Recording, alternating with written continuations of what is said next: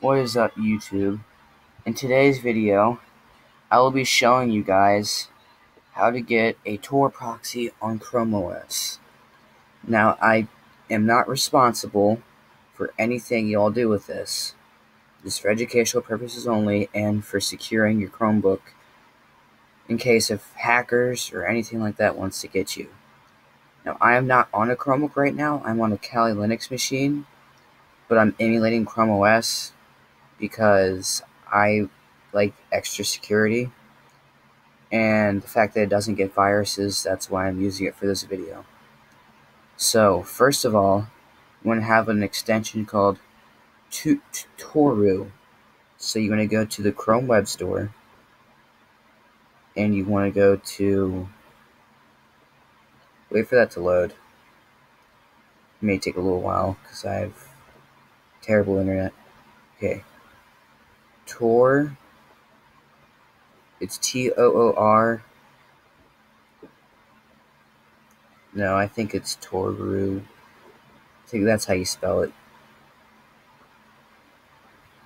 Yep, that's how you spell it. So anyways, this is the extension right here, Tor browser.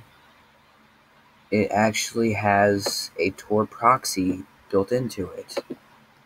And as you can see, you add it to Chrome, and it lets you connect to the Tor network easily from your Chrome browser. You don't have to have Chrome OS. It can run on Windows if you want.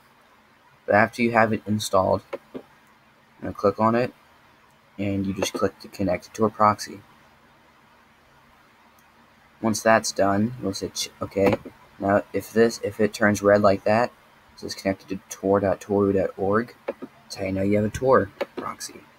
And to prove to you that I am using Tor, I'm going to check .tor project. I'm just going to Google it, check.tor project. Check Tor, I'm just going to Google that because I don't want to waste time.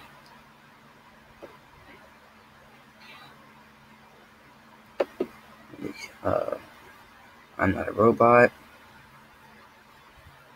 This IP address is not mine. This is the Tor browser IP. So I don't care if people see it because it is Tor. Congratulations. This browser is configured to use Tor. The IP address appears to be 158.69.217.248. So yeah. So anyways, guys, that is it for the video. Please like and subscribe, and I will see you all in the next one. Peace out.